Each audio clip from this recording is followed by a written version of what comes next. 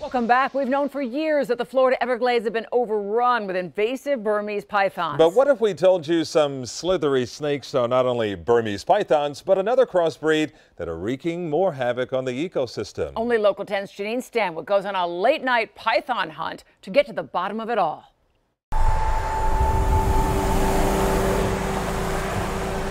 If there's a snake out here, we're going to spot it.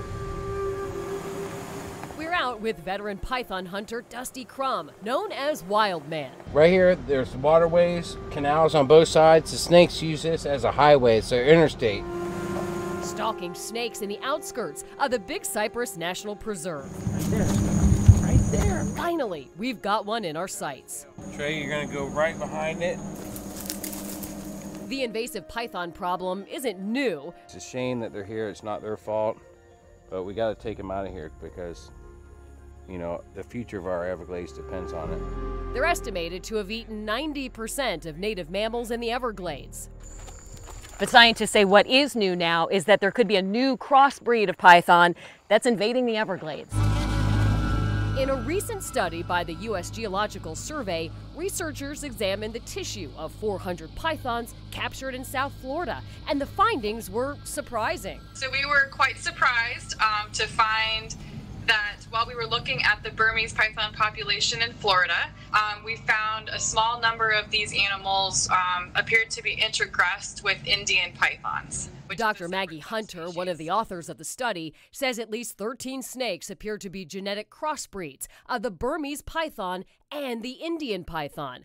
Burmese love swampy conditions. Indian like it high and dry. Could this be a super python? I wouldn't go as far as saying a super python. It may give these individuals some greater potential to adapt. What we worry about is that they have now greater genetic variabilities. This is Dr. Brian Falk at Everglades National Park. He thinks the findings could mean these crossbreeds are hardier, better at surviving in the cold, which usually kills pythons. Not good news for the Everglades. I think that it's going to take a significant amount of research investment for us to be able to solve the problem, but I am optimistic that one day we will be able to solve it. I think we just need technology to advance, and that one day we might have an Everglades without pythons. He says efforts of python hunters like Dusty are making a dent. As for the one we found, Am I bagging them or what? Yep, we're bagging them. Well, let's do it. they let me put it to bed. Well, today I caught a python. Your first python? My first. It's not a monster, but it's a snake, and it's one less snake that's eating our native animals. In the Everglades. All right. Good job. Janine Stanwood, Local 10 News.